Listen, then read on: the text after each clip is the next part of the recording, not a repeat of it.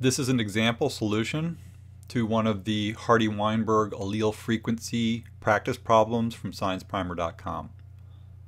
The question we're going to solve is, given a population of rabbits whose ear length is controlled by a single gene and the long-eared gene exhibits complete dominance, if a population of 128 rabbits contains 15 short-eared individuals, what proportion of the population is homozygous dominant?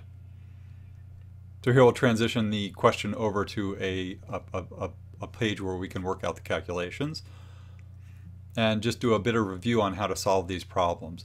This question has the sort of typical Hardy-Weinberg structure, which is that we're given a trait that has a dominant phenotype, and we're also provided information about the structure of the population.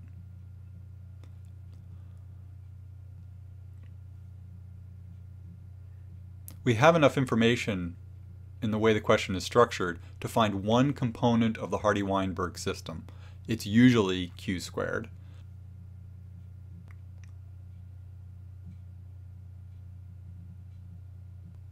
Using this information, we're asked to find some other value or one of the other values within the Hardy-Weinberg system. And these values are P, Q, P squared, Q squared, or 2PQ.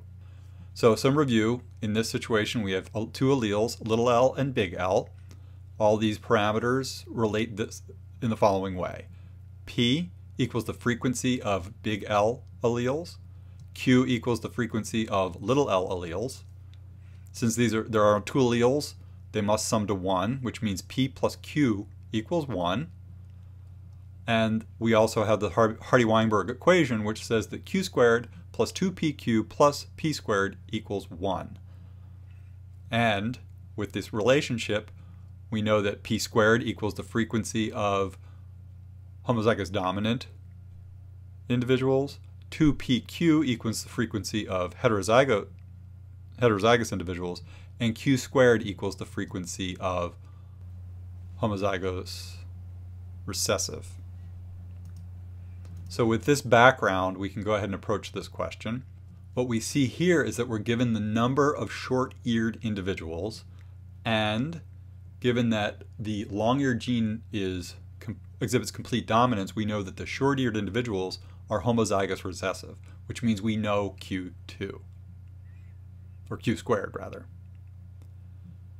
So we have Q squared, which is the genotype frequency of the homozygous recessives.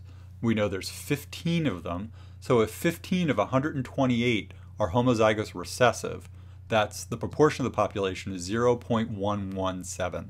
So we know Q squared equals 0.117. So now we know what we have. The question then becomes, what are we looking for? And in this case, we want the homozygous dominance. Homozygous dominant equals P squared. So now we know what we want, or what we have and what we want, and we can come up with a plan. So the plan in this case is going to say, given that we know the homozygous recessive frequency, Q squared, we can find Q. With Q we can find P, and with P we can square P to get P squared. And so we'll get to P squared, which is the value we're looking for. So let's step into this. Q equals the square root of Q squared. So it's the square root of 0.117. Pull a calculator in for this one. 0.117 square root equals 0.342.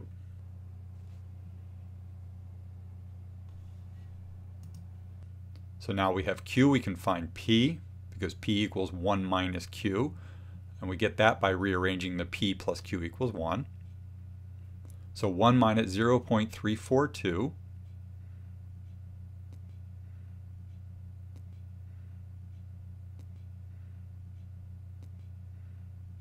equals 0.658. And so now we have P, and we can go from P to P squared by simply multiplying P by P. So P times P is 0.658 times 0.658, which gives us 0.43. Switch back over to the website, put 0.43 in as an answer, press submit, and after a moment we see that we are correct. The proportion of the population that is homozygous dominant is 0.43.